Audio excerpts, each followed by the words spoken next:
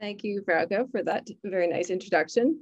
Spending these last few months here at HITS has been a real pleasure, and I'm incredibly grateful for the opportunity. And a big thank you to everyone at HITS who made it possible. It's been edifying through and through, and I've learned so many things. I've learned about mathematical earthquakes, and I've learned about MOFs, which are metal organic frameworks used for targeted drug delivery. And from a couple of researchers in Frauke's molecular biomechanics group who took my writing seminar. I learned about collagen radicals caused by aging and mechanical stress.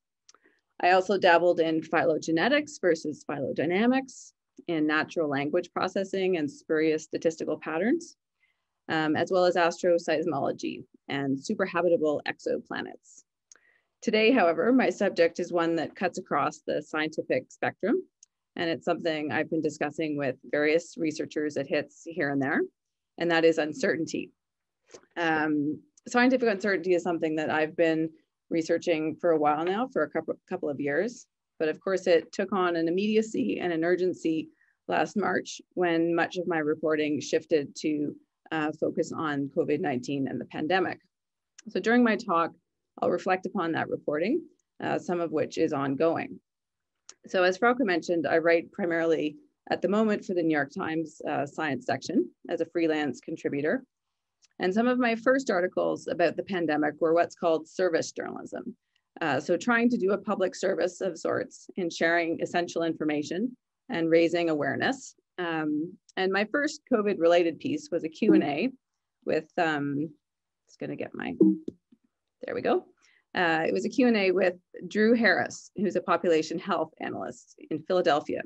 And he was among the first people to share and unpack the Flatten the Curve infographic. My second piece was also a Q&A with the husband and wife team of Bill Hanaj and Helen Jenkins. They're both epidemiologists in Boston. And they had composed a version of this cut the transmission diagram with their kids on the whiteboard in their kitchen. And I did yet another Q&A. The Q&A format is a good one for getting across information simply and quickly in a way that's easily digestible.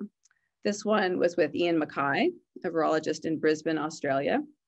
He'd created this Swiss cheese infographic, emphasizing how multiple interventions are necessary to mitigate and contain the coronavirus. Social distancing, masks, vaccination, no one intervention suffices on its own. All are necessary to have a cumulative effect in containing COVID-19. So these pieces all aimed to convey the relative certainties, some of the information we knew to be true. The bottom line being that human behavior has a big effect on the dynamic of the pandemic. But the broader picture, of course, quickly revealed itself to be one of profound uncertainty. And I first wrote about that in April with my article on embracing the uncertainties. Back then, the confirmed global cases of illness from coronavirus were approaching 1.5 million, and reported deaths were well into the six figures. But a big unknown was, what are the true rates of infection and mortality? This was the art for the article, and I wasn't quite sure about it at first because I didn't think it captured what I hoped would be a slightly reassuring or comforting message. But now I do think it was spot on, because here we are 10 months later, and we're still trying to outrun some of the same uncertainties. And the toll is massive. The confirmed cases worldwide now exceeds 96 million, and the global reported deaths exceed 2 million. And there are ever more uncertainties, such as the nature of the UK variant and the various variants that are emerging, whether they will achieve viral escape, or whether the vaccines and our natural immunity will be effective in protecting us. So as I said in the article, this type of uncertainty about facts and numbers in science is called epistemic uncertainty.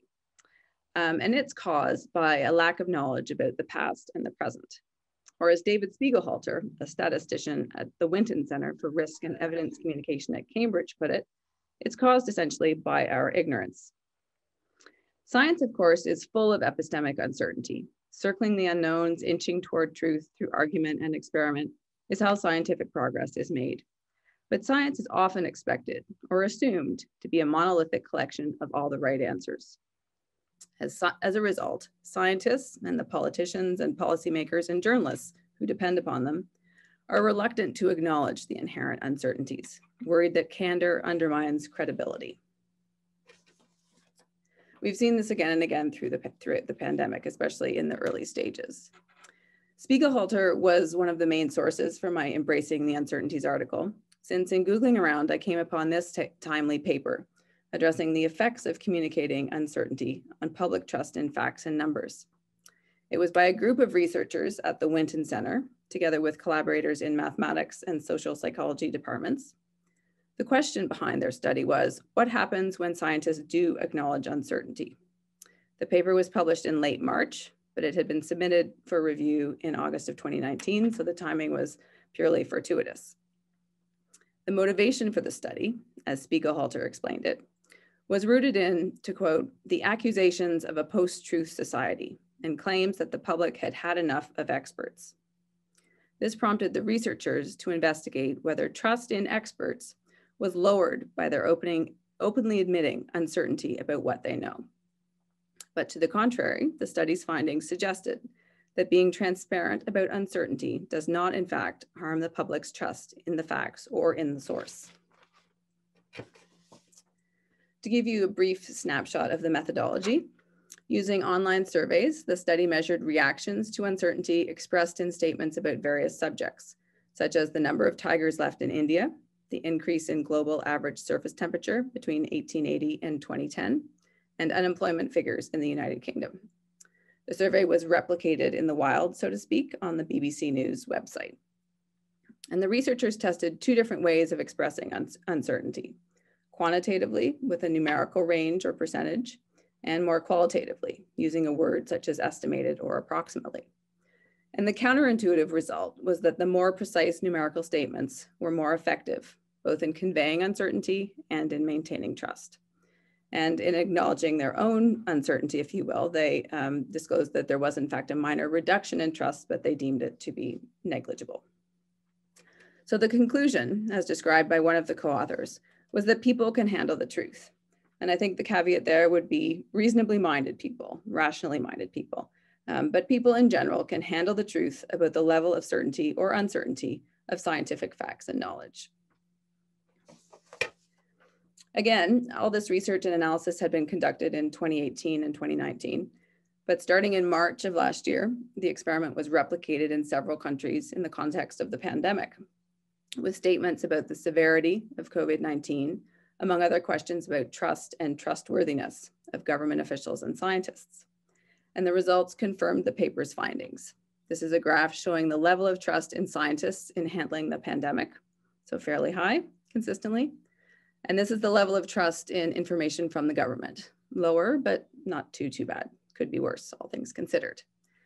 So as Alexandra Freeman, a co-author and the executive director of the Winton Center, told me, where there is uncertainty around COVID-19, scientists shouldn't feel concerned about communicating this to the public. In fact, it may be important to do so. This group of researchers has been exploring uncertainty in its many forms for a while now.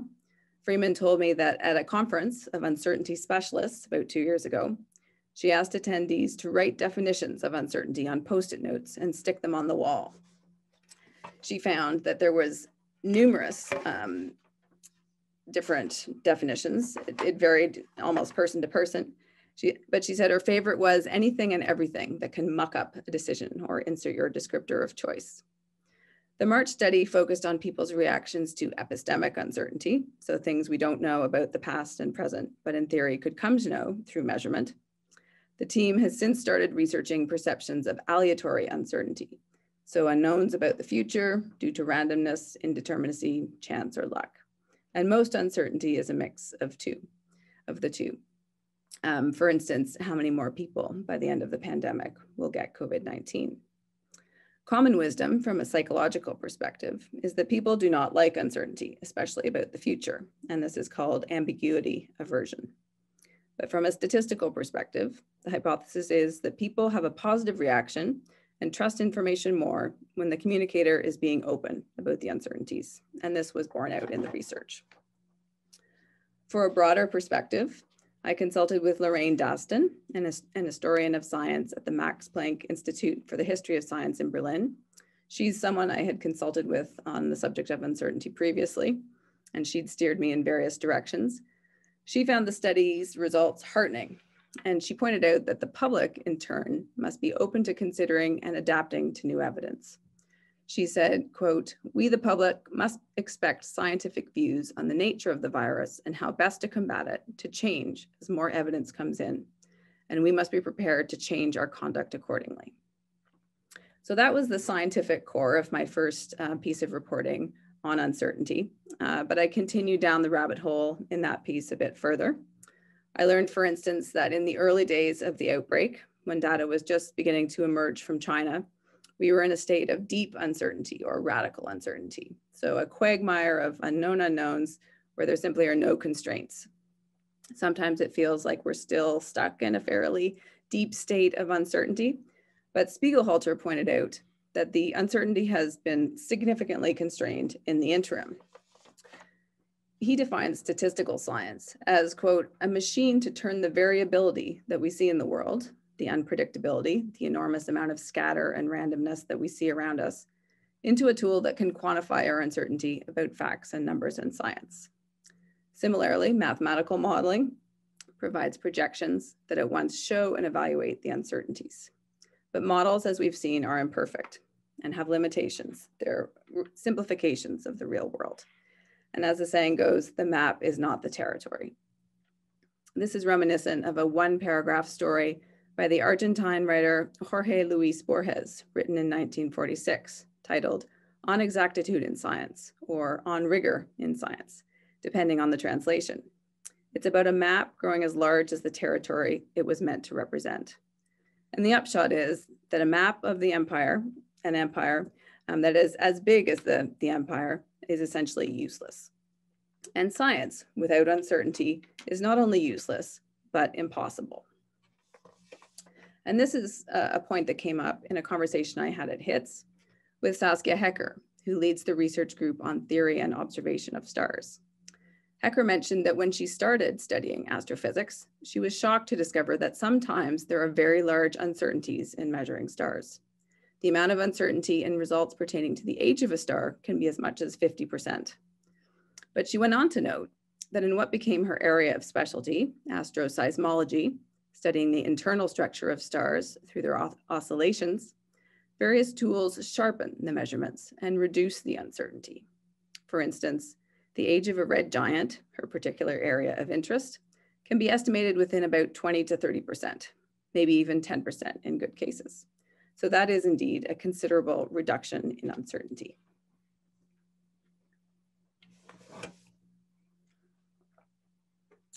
Another researcher at HITS, Vincent Uvelin, leads the research group on data mining and uncertainty quantification.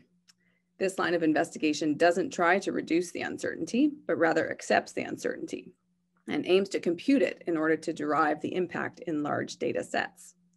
Uvelin explained to me that the most obvious way of understanding uncertainty is forward propagation. Given a starting point, what will happen and with what degree of uncertainty?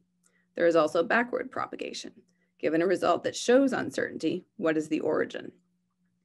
One application is in the medical field. For instance, given cardiac surgery and a complexity of variables, what is the corridor of the result? What is the corridor of uncertainty? Since uncertainty computation is highly CPU intensive, Uvelin works on what he calls hardware-aware computing. That is, increasing the accuracy of an uncertainty prediction by increasing the compute power for models, using at best the underlying hardware architecture of supercomputers.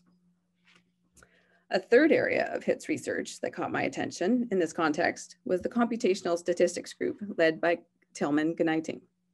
Gneiting's area of expertise is forecasting, for instance, in environmental sciences and weather, as well as economics and finance. Last fall, a postdoc in that group, Johannes Bracher, gave a seminar about a relatively new project that he'd been coordinating called the German-Polish COVID-19 Forecast Hub. And this is a screenshot of the online platform. The goal of the Forecast Hub is basically to map or quantify the uncertainty with short-term probabilistic predictions of COVID-19 cases and deaths. Here, deaths are shown. The focus is on 1 and 2 week forecasts. The outer range is 3 and 4 week forecasts, but they are less reliable. And the researchers always like to emphasize the distinction between short-term forecasts, which attempt to predict what is going to be observed in the future, versus longer scenario forecasts, which make a what-if hypothesis statement about the future.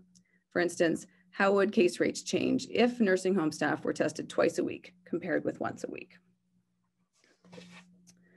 In this graphic representation, each color represents a model by a different modeling team, and the width of the color band indicates the range of uncertainty. More specifically, the aim of the Forecast Hub is to improve uncertainty predictions. So again, not to reduce uncertainty, since given the nature of the pandemic, reducing uncertainty is impossible, alas. As Gneiting explained to me, quote, "It's different with weather. With weather, we use models to reduce uncertainty. It's easy to quantify because there is a clear-cut baseline based on data from previous years. For example, we know it's going to snow every 20th day or every 30th day in winter, on average in Heidelberg. So by using weather forecasts, we substantially reduce uncertainty. But for COVID-19, there's no baseline at all. Instead, the goal is to make the best attempt at quantifying the uncertainty. The approach is as follows. The researchers collect various forecasts done by independent teams in academia, government, and industry, and put them together in what's called an ensemble forecast. The ensemble forecast combines and compares, analyzes, and averages all the predictions. The various models give differing forecasts because they use different data sources and methodologies. And what the researchers have found is that the ensemble model tends to do a better job predicting the uncertainty. It is better than any individual forecast on average. As Bracker put it, to quote, "One of the major advantages of the ensemble is that it is more stable. Individual models tend to get thrown off every now and then when something doesn't go right. The ensemble model, in averaging all the results, provides more stability. It is rarely the best model, but it is often among the better models, and in the long run shows good average performance." The German-Polish Forecast Hub runs in close collaboration with the US COVID-19 Forecast Hub, led by Nicholas Reich's lab at the University of Massachusetts. And whereas the German-Polish Hub assembles 18 models, the US Hub is an aggregate of about 75 models. The key purpose of this type of uncertainty quantification and probabilistic forecasting is to allow for the best possible decision-making, so by policymakers and government and public health experts. But even ensemble forecasts are far from perfect, especially in our pandemic context. Gneiting told me that the experience has been quite sobering because this research demonstrates that even with state-of-the-art models, there is substantial uncertainty. The pandemic is simply uncharted territory. But nevertheless, he sees value in these investigations, even if only in simply making clear that any kind of predictions, and hence policy decisions, regarding the pandemic are incredibly difficult. So that's my current focus. I'm looking forward to a research paper that should be available in preprint form sometime soon. And that might provide a jumping off point for an article on ensemble forecasts, which I think might further advance the general understanding of our chronic state of uncertainty. As Nick Reich, who leads the US Hub, put it recently in an op-ed in the Washington Post, he said, "The pandemic is shaped by human behavior, so educating people about the benefits and limitations of forecasts can help us fight the pandemic." My latest published article on COVID-19 covered a vaccine prioritization study. The study used what's called a coupled model, modeling both human behavior and disease dynamics, thereby aiming to hone predictions and projections. It was somewhat atypical for an infectious disease study because it applied game theory, a mathematical way of modeling how people make strategic decisions in a group. And it combined that with more traditional epidemiological modeling. This was by another husband and wife team, Chris Botch at the University of Waterloo and Madhur Anand at the University of Guelph, together with their PhD student, Peter Jentz. And Botch said that the pandemic is a prisoner's dilemma game played out repeatedly. The prisoner's dilemma is a scenario in which players weigh cooperation against betrayal, often producing a less than optimal outcome for the common good. And another game theory framework that would also be relevant is called an assurance game or trust dilemma, which describes a conflict between safety and social cooperation. Botch said that the pandemic presents an everyday complexity of such choices. Imagine if everyone followed public health recommendations. They wore masks, socially distanced, washed their hands, followed stay-at-home orders. He said, in that case, obviously, there is a significant reduction of risk and infection. But there are always trade-offs and temptations to defect from the regimen. Masks are annoying, hand washing is tedious, you need a hug, you need some socialization. In his lectures, when talking about the use of game theory in human environment systems modeling, Botch invokes a comparison between the writer Ayn Rand, who made a virtue of selfishness, and Star Trek's Spock, who said, the needs of the many outweigh the needs of the few. Now, the final piece I'll highlight is one that I published back in August, which ran under the headline, How to Think Like an Epidemiologist, although my working title had been How to Think Like a Bayesian, which I think somewhat more accurately captures what the piece was getting at, because it looked at how Bayesian analysis can be used in an epidemiological setting, again, to hone the accuracy of predictions and projections. So this piece, although published in August, was seeded way back in March with Bill Hanage when I spoke to him about breaking the chain of transmission. He'd made a kind of offhand remark about how, given all the new information coming in daily, that he was in a constant state of reminding himself to update your priors. And that phrase simply caught my attention and kind of stuck in my brain. And then I saw it mentioned here and there on Twitter, and I got Googling, and that sent me down the Bayesian rabbit hole. So as I state here at the outset of the piece, update your priors refers to the iterative process of updating evidence and the gradual accumulation of knowledge. This is, in a sense, the heart of Bayesian analysis, named after Thomas Bayes, an 18th century Presbyterian minister who did math and a number of other things on the side. And Bayes' theorem is a device for rationally updating your prior beliefs and uncertainties based on observed evidence. Now, I'd say I was vaguely aware of Bayes and Bayes' theorem, but I definitely needed something of a Bayesian boot camp to get up to speed on the finer details. And for this, the statistician Joe Blitzstein at Harvard proved an invaluable source. Blitzstein delves into the utility of Bayesian analysis in his popular course, Statistics 110, which he's given about 15 years running with 1 year of sabbatical in there. And the entire course is available on YouTube. In lecture 1, he says, math is the logic of certainty, and statistics is the logic of uncertainty.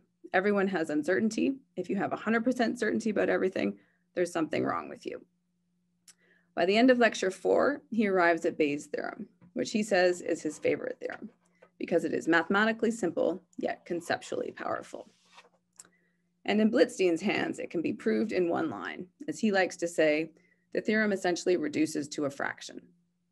And it expresses the probability P of some event A happening given the occurrence of another event B. He observed that naively you would think, how much could you get from that? It turns out, however, to have incredibly deep consequences and to be applicable to just about every field of inquiry, from genetics to political science to historical studies and beyond. As I found digging around, the Bayesian approach is used in analyzing racial disparities in policing and in search and rescue operations. The search area narrows as new data is added. Cognitive scientists ask, is the brain Bayesian? Philosophers of science posit that science as a whole is a Bayesian process, as is common sense. Bayes' theorem is also frequently used to assess the accuracy of diagnostic tests, factoring in the sensitivity and specificity of the tests. And this is a subject that was discussed widely at the beginning of the pandemic. How accurate were the COVID tests? How likely were false positives and false negatives? And what were the implications? And if you're interested in doing a deep dive on this, I'd recommend Blitzstein's animated explainer titled Bayesville on YouTube, which is both charming and enlightening.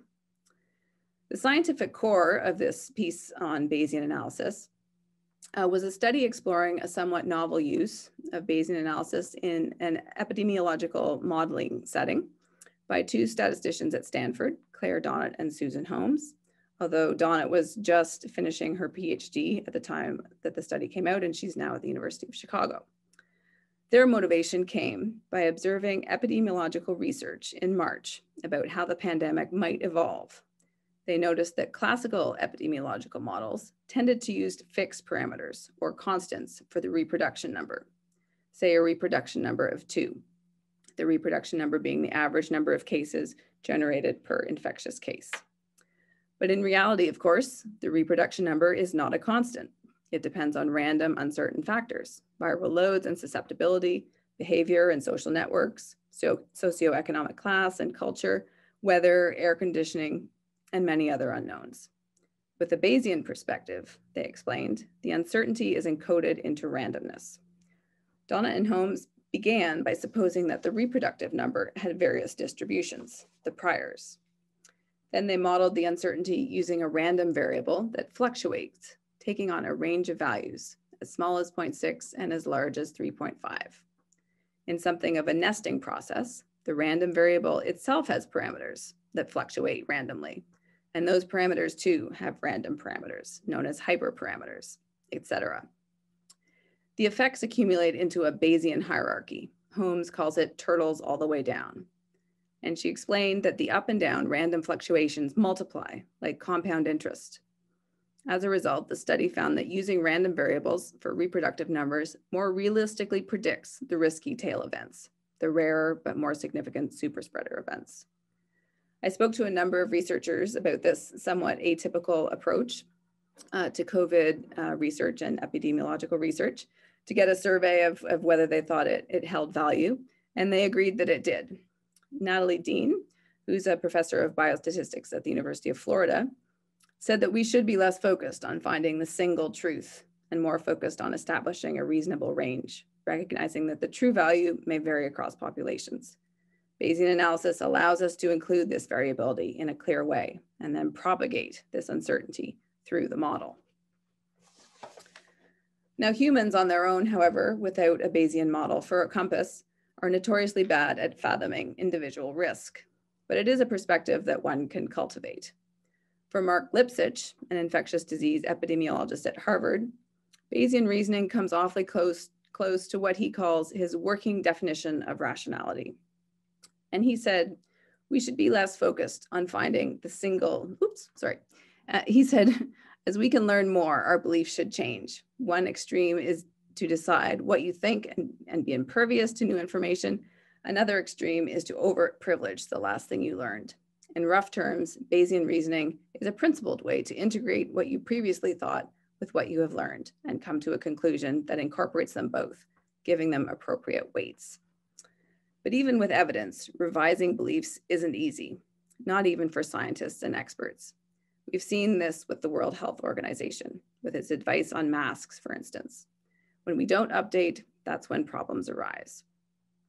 Returning to the trustee Spiegelhalter, he said that you can interpret confirmation bias and so many ways in which we react poorly by being too slow to revise our beliefs.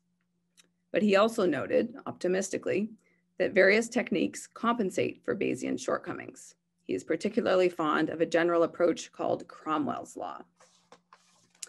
And I'll give Spiegelhalter the last word and end with a paraphrasing of his telling of Cromwell's law. It goes like this. In 1650, Oliver Cromwell, Lord Protector of the Commonwealth of England, wrote in a letter to the Church of Scotland, quote, I beseech you, in the bowels of Christ, think it possible you may be mistaken.